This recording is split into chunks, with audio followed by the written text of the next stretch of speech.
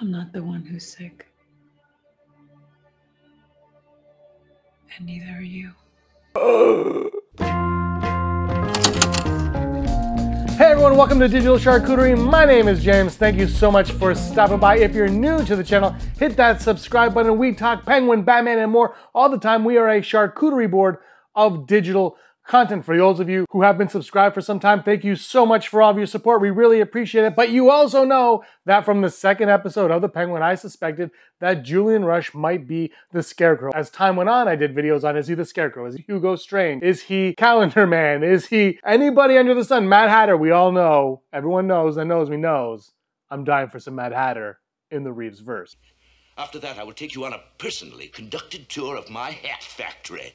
But my first suspicion was always Scarecrow, and I was always kind of drawn back to Scarecrow. And then we did the video, of course, is he real? Does he exist? Which still, it could be a thing. But the whole Julian Rush Scarecrow thing always stayed at the forefront, and I got comments, he's Scarecrow, he's Hugo Strange. Like I said, like those ones were really at the forefront of them all, other than being imaginary.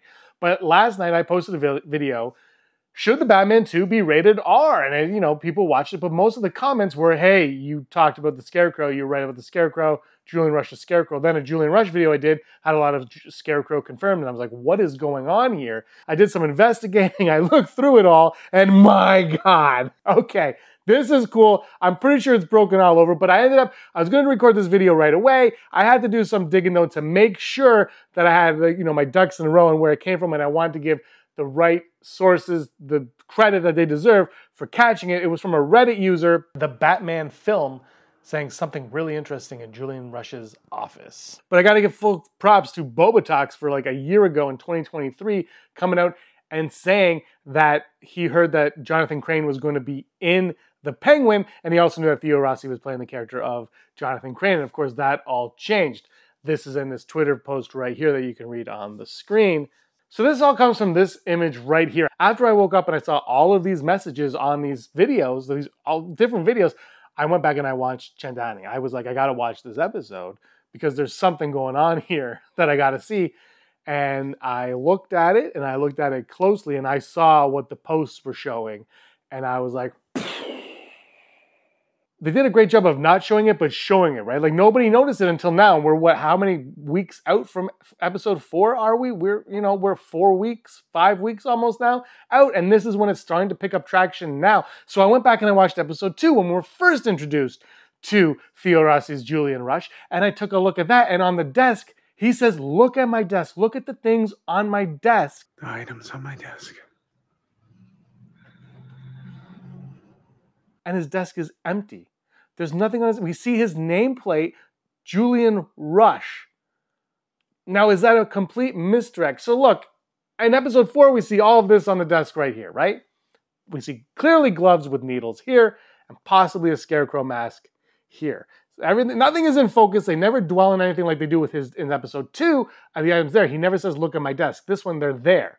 So you start to think, what's the point of this? Are they dropping more Easter eggs? Now, I did a video a little while ago about how the Court of Owls are going to be in the Batman 2, and I think that's something that everybody speculates. But in that video, I also discussed Eve Carlo and how she's like an homage to Clayface. She's not Clayface per se, but she is an homage to the character. She is Eve Carlo, and she puts on the persona of Penguin's mom at the end. She takes the form of Penguin's mom at the end, and he lives vicariously through that and has a conversation with her like that way. And the kind of the way that Clayface took on the personas of other people. That was my guess on that, was that this is an homage. We're not going to get Clayface, but this is this world's version of Clayface, essentially. Just, because she dresses and whatever. That was my idea, my thought. So I tried to correlate that to this Julian Rush character now. That's absurd. Is he Scarecrow? Is he, like, he's not called Jonathan Crane, so why change the name drastically? Even Eve Carlo had Carlo in her, so why do it? So then you think, okay, but also the other videos that I did, and a lot of the comments I saw, as I mentioned, was Hugo Strange, Calendar Man, Mad Hatter. There was a lot in there. So you start to think, okay, maybe he is Scarecrow, or maybe he's an amalgamation of all of these characters, and he's his own character. He has little pieces of these characters sprinkled into him and kind of combined, because we're not going to get those characters, so they made one new character, unique, with a little bit of attributes of all of those characters. So that was another thought that I had. But when you look at it, he's clearly Scarecrow based on this. There's clues sprinkled all over that he's Scarecrow from his fear tactics. And also, in episode 8 of The Penguin, Penguin refuses to admit that he killed his brothers, refuses to admit that he killed them. Now, we are led to believe that he did, and I would certainly believe that he did because he's an evil SOB. But what if he didn't? What if this was all like a fear tactic that he used, that Julian Rush used on Frances? Maybe this was her deepest, darkest fear, was that Oz was responsible for the death of her 2 other boys. And Julian Rush Scarecrow used that as his fear mechanism. Because we know that the fear, whatever fear is used from Scarecrow in the Reeves verse, will be a more grounded approach. So I started to think that maybe that is also not there because Julian Rush is there, right? They perform it on there.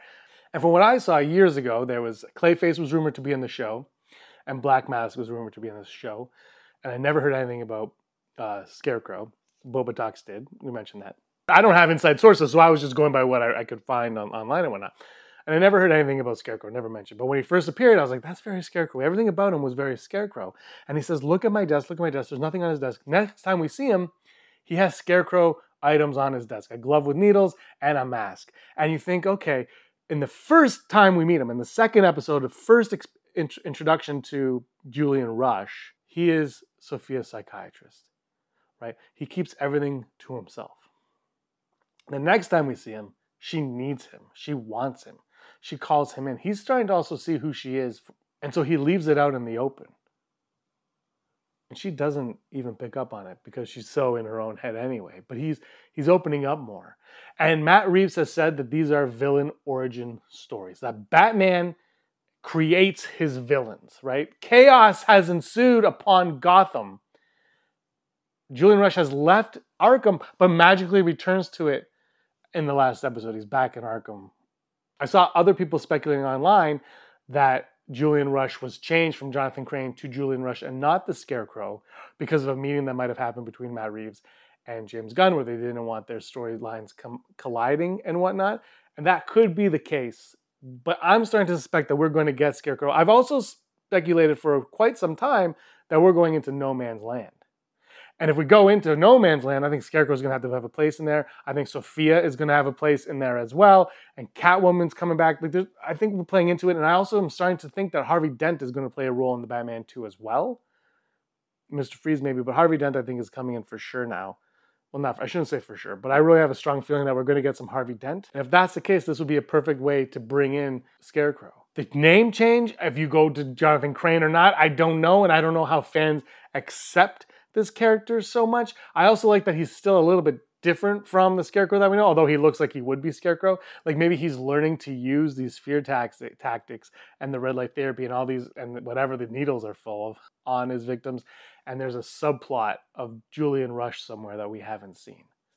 I'm really excited to see where they go with this because I don't know. Again, it could just be this was a character that they changed. It could be an amalgamation of characters that they decided, let's not just stick with Scarecrow. Let's make him a bunch of little characters and do his own thing, which is perfectly respectable in my opinion because I think it worked out in the end. But there's still a lot of questions. Like when you do a video and the comments are always like, I don't think he's real or I think he's Scarecrow. I think there's a lot of questions there that do they need answering? I don't necessarily know. Like they're not pressing questions necessarily, but I love them. I love asking them, but I would really love to see in the Batman 2 he comes. Now, Matt Reeves said in the Batman 2, you're not going to have seen the Penguin show to understand the Batman 2. So if Julian Rush is introduced in the Batman 2, it would have to be hey, this is Carmine Falcone's daughter, and this is her psychiatrist. And it's such an easy introduction because we who have seen the show will be like, yeah. And people who haven't will be like, oh, okay, all right. Makes complete sense to me. Carmine had another daughter, a legitimate daughter, who is in Arkham because Carmine was a mob boss. And like, you could put the pieces together. I think people would understand. It's not that hard, not that tough a sell. I would love to see Theo Rossi back in it. I think that would be phenomenal. Time will tell if we're going to get there. But this is fantastic. For everybody that sent me the comments on this, thank you so much. I looked at this video right away, put it on my computer, then I put it on my phone. I've been watching it like nonstop.